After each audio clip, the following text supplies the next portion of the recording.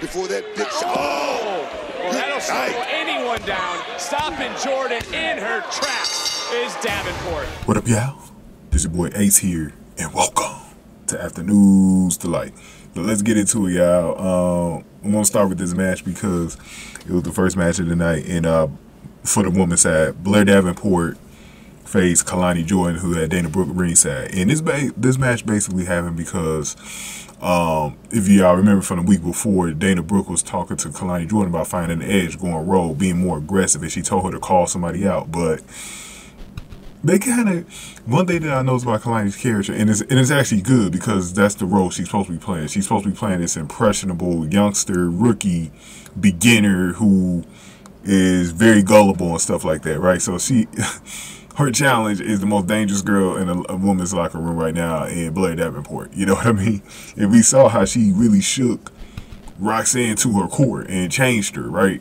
Gave her an edge. And it was just hilarious how the opponent ended up being Blair Davenport. I was like, damn, man, Dana Brooke, you kind of like skipped all these steps with Kelani, man. You gonna have her coming at the Blair, right? But it was a good lesson for her, a good early lesson for her. So let's get into how the match went. So Jordan hit a huracanrana early on, but bounced back with a crossbody for a 2 count. Jordan reversed a hip toss into a backslide for a 2 count. Davenport turned the tables by tossing Jordan into a buckle and ropes face first. Jordan fought out with right hands and had an axe handle rally. Jordan did a nice front flip into a back elbow for a near fall. Davenport escaped the overdrive attempt. Davenport hit Jordan with a draping front kick with a double stomp. And then Davenport hit Jordan with a Kamigoye for the win. And that was all she wrote for Kelani Jordan. In about 3 minutes and a half, Blair Davenport gets the win. And we're going to talk about in the next video where Dana Brooke took off her belt and started trying to whoop on Blair Davenport. So let's see how the poll went. I did a poll like right before the match, like I think it was like maybe 15 minutes before the match started, man. But y'all turned out pretty nicely for this. 332 votes, 26 likes. Most of y'all chose Blair Davenport, 83% to 17%. No surprise there. But actually, here's the thing that I like.